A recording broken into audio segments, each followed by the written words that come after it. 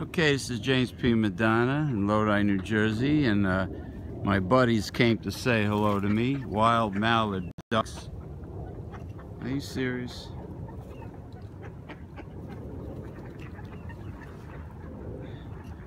Okay, wild mallard ducks. There's the male.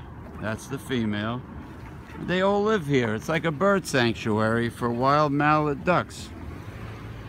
And they came to greet me.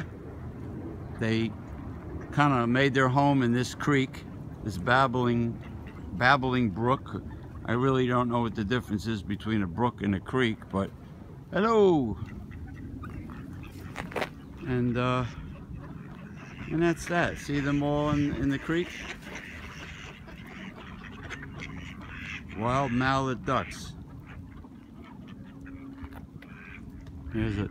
You can see the jade green head on the male as opposed to the drab females, right?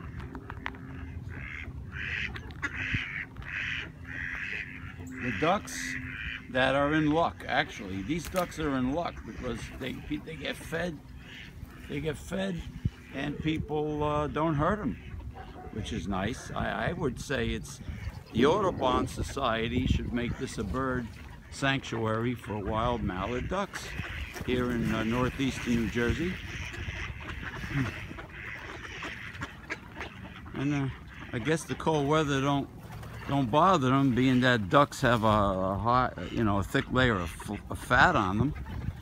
And there they go back in the icy cold water.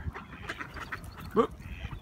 All right, that's enough. That's enough of the mallards. Let me get indoors, visiting my friend, the Reverend Dr. William J. Eisenman.